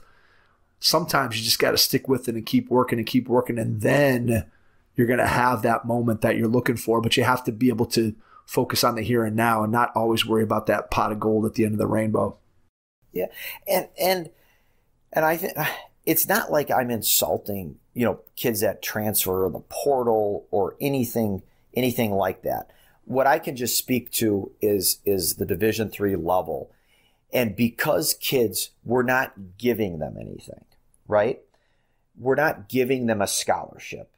We're telling them on the way in, this is going to be the hardest thing you ever do in your life, and you're going to fail before you succeed. We're like on this common ground to fight through adversity, compared to offering a scholarship, convincing them how great it's going to be. You're not in an environment that allows you to fight through a tough moment. And I don't know how to fix that at Division I or Division II or whatever it is. And again, I could have egg in my face next year because 3 guys could leave our program or something like that. But I'm just saying, like right now, you know what I mean? Like, we're just on the same, there's a balance and there's this harmony, you know, within Division III, where I make $70,000 a year. Yeah, that's probably about right, you know, for coaching basketball, in my opinion. You know, like, you know, there's a lot of other things that might pay a little bit more, but I'm making more than some people, you know, out there. I mean, that's you know, anybody can look up the Wisconsin state salary, so it's not like it's any secret out there. That's what I make a year, $70,000, and that's kind of about right, you know, because I'm into it for the right thing. We don't go to a hotel and have ice cream socials afterwards for $18 a head because that's what we have to do, you know. I mean, if we would give them go out for ice cream. During the NCAA tournament, our AD, Kim Bloom, brought in Krispy Kreme donuts, and it was the best thing in the world, man. That's awesome. That's awesome. It was amazing because it's genuine, it's pure. I just feel like there's this harmony and there's this balance within Division III. And I'm not insulting any other level out there. The best coaches are in high school. Everybody knows that, right? I mean, anybody that doesn't think that's an idiot. That's where the best coaches are. But there's just this balance between player and coach, I believe, between player and program at the Division III level. And it's because of the makeup that they come into. It's so interesting when you talk about just what it's like from a lifestyle standpoint as a Division III head coach versus what it's like to be at the Division I level. And I've had this conversation now with a couple of different coaches at both levels, thinking about the way that Division I runs their off season and just how much access coaching staffs now have to players. And I equate it back to my situation as a player. And I was when our season would end, I just wanted to go play pickup and work on my game and just get back and not have the coaches chirping in my ear every single second. And if I would have had to turn around and a week after the season go back and do individual workouts with the same coaching staff that had been on me all season, I don't know that I would have survived. I don't know that I would have survived 4 years. I mean, I needed that time away. And obviously at the Division III level, that's what's in place. You can't have that contact on the floor with your players in the off season. And so I think there's probably somewhere in between the two where I'm sure you'd like to have a little bit of access to your players in the off season, but yet I feel like the amount of access that they have at the Division I level, to me, that's not good for players or coaches, because I just think you need to be able to get away from the scenario, because it just seems like it would get stale over and over again, the same thing. So if you could wave a magic wand and just sort of design what an off season, what would an ideal off season look like for you if you could design it and have it be NCAA violation free? I wish we would go to days rather than weeks in Division III. In Division III, we do weeks. So I don't know how familiar you are with that, but we get 19 weeks. From October, whatever you start in October, you can start as early as October 15th, and you have to declare your week until your conference championship game. You get 19 weeks to do that. I wish that they would go to days. That's what we did during COVID. And then you could break up. So if you wanted to start, if you would like to have like a random practice in September or October, then you can do that. If you wanted to save a couple days into April or the first week in May right before finals, you can do that. And you could get onto the court, with your guys. I wish they wouldn't, treat players so fragile. They can handle that. They want that, actually, right? They want that. They're frustrated that they can't get it. But to protect it, they give us 114 days during COVID. I wish they would give like right around 125 days that you can use throughout it, because then I also think it's a better experience, because, on October 15th or the 16th that we'll start this year, we're going to go twice. And then we're going to go twice the next day. And then we're going to go twice the next day.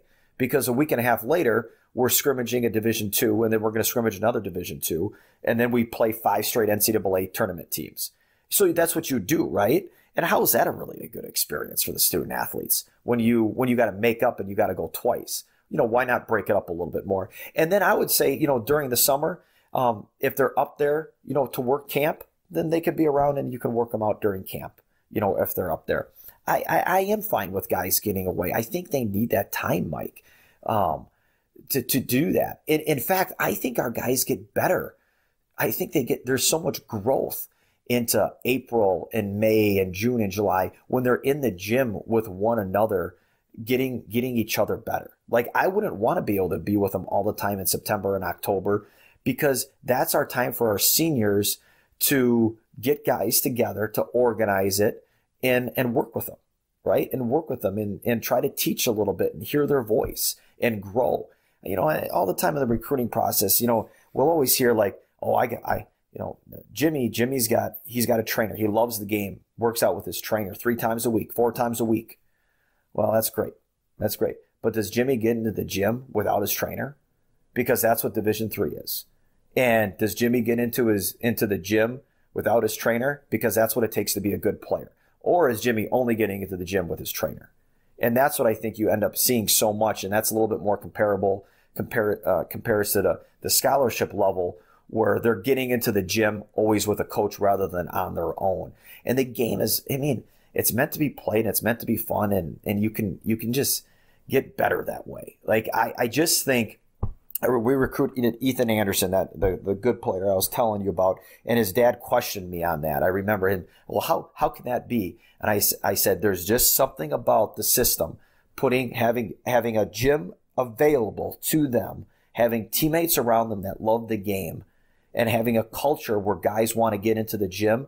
I believe you can get better. That doesn't mean that trainers, and I wouldn't want to be in there with them, or they couldn't get a little more direction in there, but they can get better on their own with a teammate. It's like I love the gun, but I hate the gun. I hate the gun because I'd rather have him get in the gym with a teammate to rebound, to go 2-on-0. Let's go circle behind. I'm going to rip it. I'm going to drive it at you. You're going to circle behind, and can we go 2 in a row? That's where you get better, right?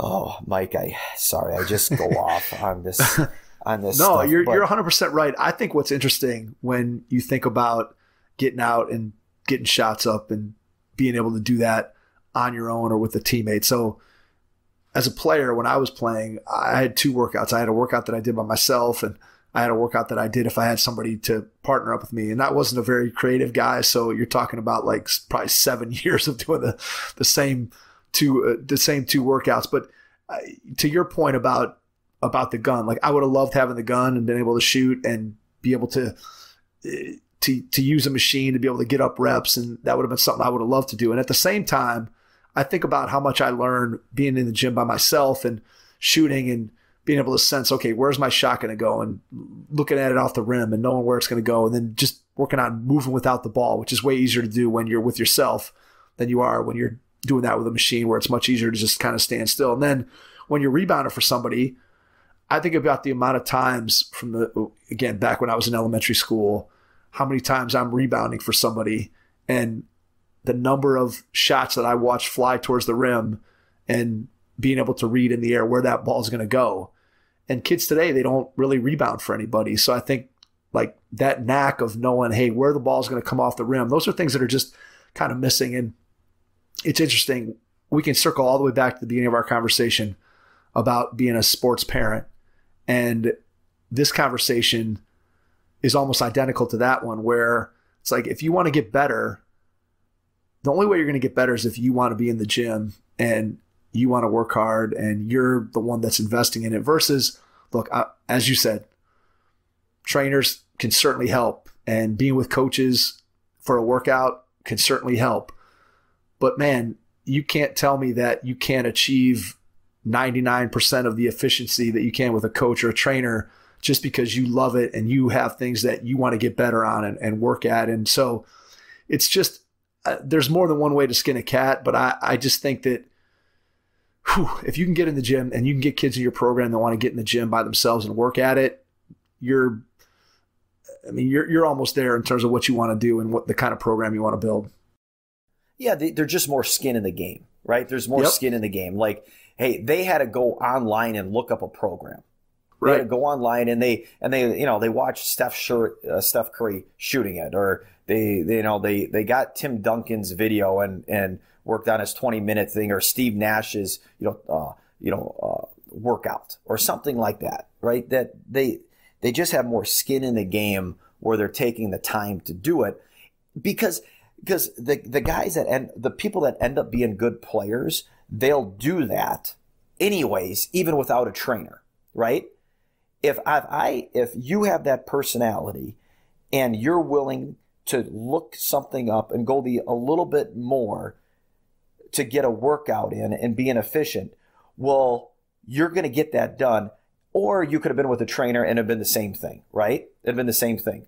Or you're somebody that has no interest in doing that, never wants to do that. And you could get with a trainer, but you're going to end up being the same damn player. You're going to end up being the same player. It has nothing to do. I shouldn't say that, because there's great trainers out there. God, I don't want to piss anybody It depends on off. what the player has to bring enthusiasm to it, right? Yes, That's ultimately exactly. what it comes down to. If the player, if you're working with a trainer and the player brings enthusiasm to it and they're putting their best into it, then hey, you can get a ton out of it.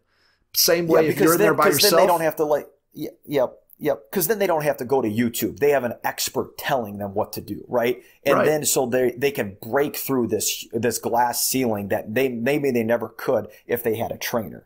But I think we're both on the same page.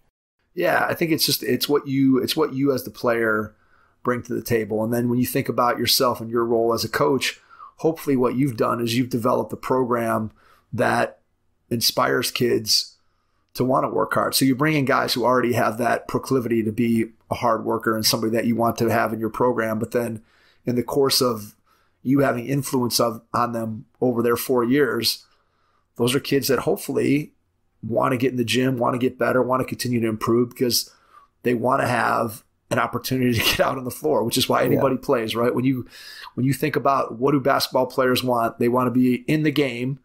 And then once they're in the game, they want to be able to do something with the ball occasionally. And so the only way you can do that is by working on your game and getting better and improving. And if you develop the kind of culture that you want in your program, and I don't care if it's high school, I don't care if it's AAU, I don't care if it's college basketball, whatever, then you're developing those kinds of kids that want to get better and improve because they want to be out on the floor, they want to be a part of it. Yeah. The game is meant to be played. Right? Exactly. The game is There's no question about that. All right. I have 2 final questions for you. So first one is, as a head coach, where are you in your own development in terms of feeling confident in your philosophy and just where you are in terms of believing in yourself as a head coach? Because obviously as a rookie head coach, you come in and you're trying to figure it out. You've watched a bunch of other guys coach as you've been part of staffs, and you've taken bits and pieces from them, and you're still trying to figure it out. Where are you in terms of figuring yourself out as a head coach? I'm 100% confident in that. I believe in man-to-man defense and motion offense. What I struggle with on the motion side is when do you sprinkle in set plays, and should you sprinkle in set plays? I probably battle with that nearly every day or every other day, just in my mind of because there'll be times where you just want to get your best player maybe a shot, so then you want to do a little something for him. But then I know as soon as you do that, you take away from being a true motion offense team. And I saw that for 6 years at UW-Stevens Point. We never had a set play in our system, and went to 4 NCAA tournaments, won a national title and another couple Sweet 16s, never having a set play, having one or two baseline out of bounds plays. And I took that to La Crosse, where we are going to be a man-to-man defense, motion offense team. And it was really to the extreme my first 2 years, where I refused to do anything else on the offensive end. Refused. And it might have been our downfall, right?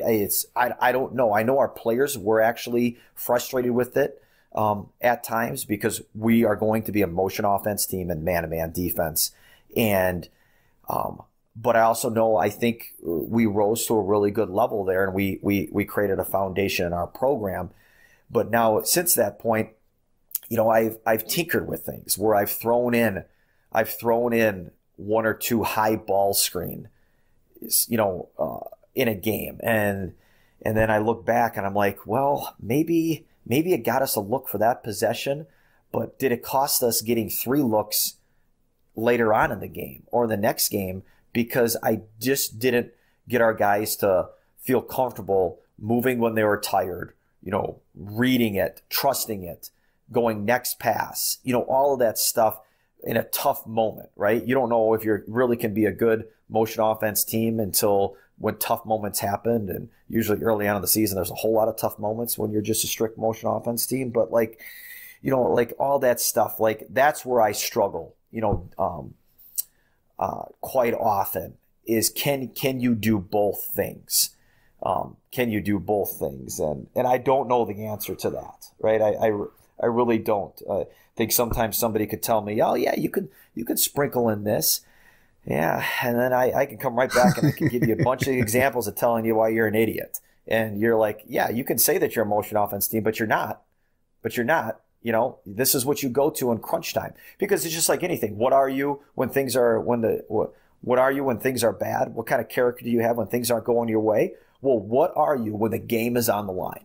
When the game is on the line, are you trusting your guys to make a play?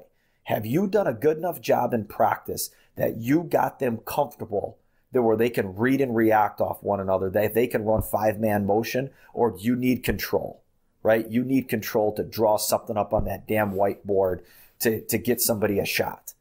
And I don't know. I don't know the answer to that. I would like to think that I'm somebody that would trust our players out there. We've done that more often than not.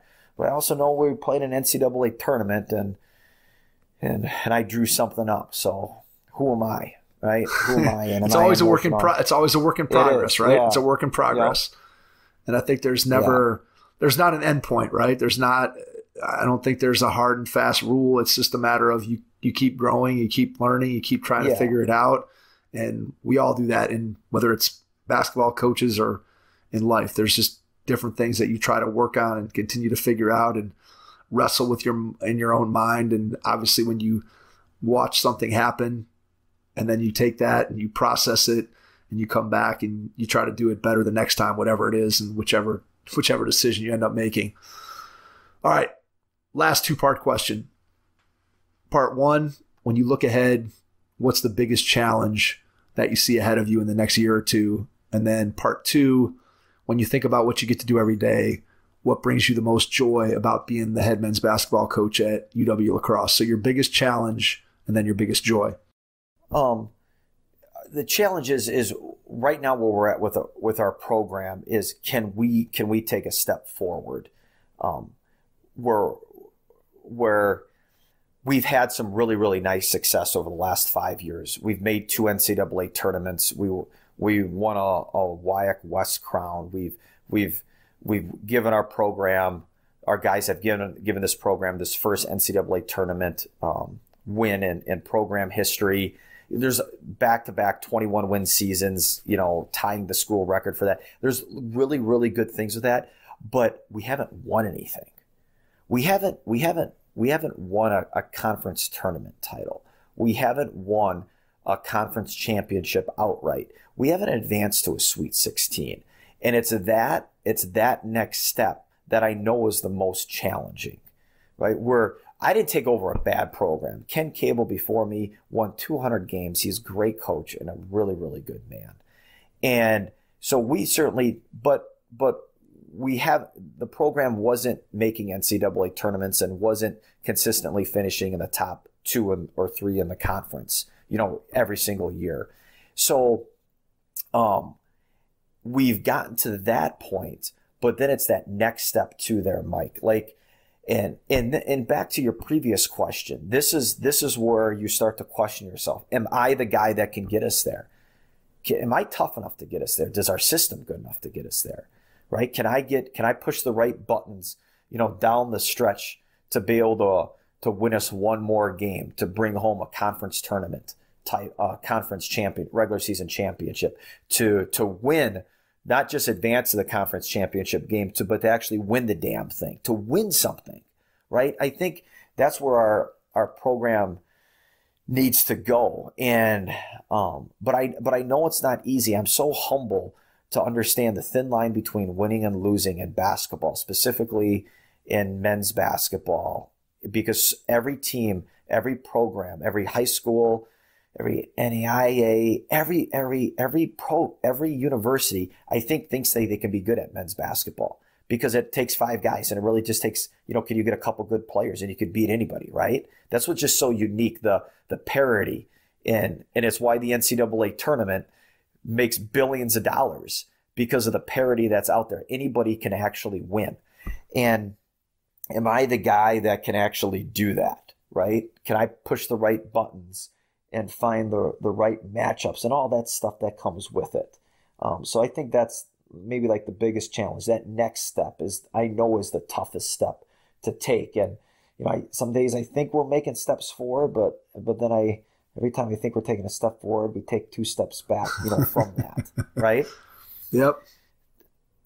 Type of thing. And and I think the joy is I get to do what I love. I just get to do what I love. And the Jerry Sloan, I heard him say this one time, he thought he was one of the luckiest men because he had the answer to the 2 most important questions that he thinks are in life. And it's who do you love? Who are you going to spend the rest of your time with on this earth? Like, is there somebody out there? And then what do you love to do? And fortunately for me, I married my high school sweetheart where I had that question answered, and I'm fortunate enough to have the question answered of what do I want to do? And I get to do it, every single day. To go out to see a team develop, be around young men that are passionate about it, to be a part of something that's bigger than yourself, where alumni and fans and supporters are interested in what you do. Again, that's selfish. That's self-fulfilling. Why did I get into it? I love the look that Steve Durakovich gave to me, coaching him. Well, here it's people are interested in my job, and that's fun, right? That's interesting, and or that's enjoyable. But I've been able to, and I'm fortunate enough to have the answer to those 2 questions. And then in addition to that is it goes back to my parents and my dad. Is my dad stuttered, and he still stutters to this day. And he always wanted to coach, Mike, right? He just always wanted to coach. And I get to do something that he was passionate about. I went home for Memorial Day weekend, and I walk into the shop where it's dirty, it's old, oil, it's just a farm office. And on the whiteboard, it has move without the ball. Move without the ball. And then there's a big line, and then it said game speed. And then there's another line where it says help move the ball. I mean, this guy's 84 years old. I haven't been home, and he hasn't coached forever. He never had the official title of coach. And I keep that on my Twitter account because the best coaches out there often don't have the official title of head coach ever in their career, right? And I get to do something that he was so passionate about. But anyways, Mike, you start talking about things that you love, and that's just my personality. So you get emotional about it because it means something to you. And I just had really good people around my life with my family and now my wife. And kids really don't got a choice in it. They just tell me what to do when I get home, but they don't got a choice in it. But they allow me to do what I love, right? And this is what I love doing. And to be able to do it every day it's just really special stuff. That's a great answer. And what I love about it is that it incorporates, you get to do something that you love with the people that you love. And that's your family, with your players, and you get to use the game of basketball to be able to have an impact and to be able to have all those pieces of it come together. I don't think there's anything better than that when you think about how good the game has been to you.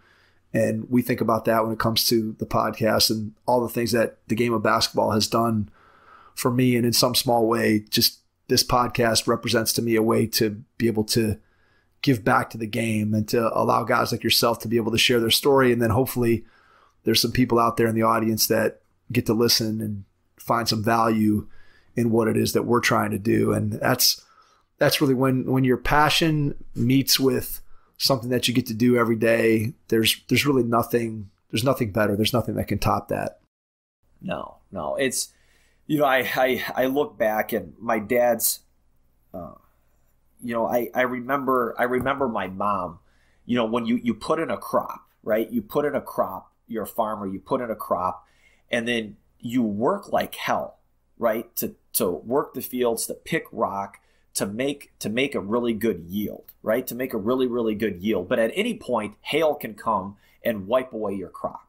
It can wipe it away. There can be a drought. There can be anything. There can be a storm or tornado that comes and it wipes it away with it. I remember my mom one time, there's like a bad storm coming, and she goes out and she's praying, right? She's out in the field praying, like before a tornado is about ready to come. And basketball isn't like life and death like that. And not that that's life and death, but it is your well-being and what you make money doing, right? And I just think, I think so many times that's the same thing in this sport. Coaching is like, you have to put all that time and effort and work in, right? Just like you have to do in farming, all that time and effort and work to have the chance to have a really good yield. And that's what sports is. Like, there is no guarantee you go out and win, but did you earn the right to play well? Did you earn the right to play well in practice? Did you earn the right to have a really good season? Did you put the work in as a coach and as a player to have a really good season? Did you earn that right? It's not guaranteed that you're going to get it, but you've given yourself the opportunity to maybe have that. And there was years like that we didn't know how to make ends meet or anything like that on the farm, but all you know how to do is you go out and you work again. You just jump in the tractor, you just go out and you take a chance that it's going to work for you. And you do it again, and you do it again, and you do it again. And I think sports and coaching is so much like that. It just builds so much resiliency and toughness that the only chance you have to earn the right to get the reward at the end is that you put the work in. And I guess that's probably maybe the foundation to sport. And again, it's just something that I learned I was fortunate enough to learn through my parents. Well said. Put the work in, and not that you're guaranteed success, but certainly you have a much greater opportunity for success to find you if you're willing to put in the work. Before we get done, I want to give you a chance to share how people can reach out to you, how they can find out more about your program, share social media, email, website, whatever you feel comfortable, how people can get in touch with you. And then after you do that, I'll jump back in and wrap things up. Yeah, so my email is kdernbach@uwlax.edu. It's on the website. Like anybody else, that just goes to my phone now, right? You can Twitter. I don't even know what I am, like Dernbach 4 or something like that. We'll figure it out and put it in the show notes for you. Yeah, anybody can reach out at any point, because it's like anybody else that you've had. None of my ideas are original, right? None of this stuff is original to me. It's all stuff that I just hear and you regurgitate out. And then hopefully though, that there's some substance to it. These are the things that I believe in, right? And hopefully people can tell that this is the stuff that I believe in, when we do it. But if anybody thinks I can be any kind of benefit, which I don't know, I don't know what the hell I'm talking about, but I love talking the game. Obviously, I love talking the game. You love talking the game, and it's so awesome to talk with somebody like you that just gets it, right? That just gets it, that understands how awesome the sport is. Well, thank you for your kind words. Love talking hoops, and that's why way back when we started this thing and why we've continued to stick with it, and the opportunity to talk with coaches at all levels of the game and be able to pick the brains of people who do this day in and day out and hopefully share with our audience is really what it's all about. So Kent, again, cannot thank you enough for taking the time out of your schedule to join us tonight. Really appreciate it. And to everyone out there, thanks for listening, and we will catch you on our next episode. Thanks. Thanks for listening to the Hoop Heads podcast, presented by Head Start Basketball.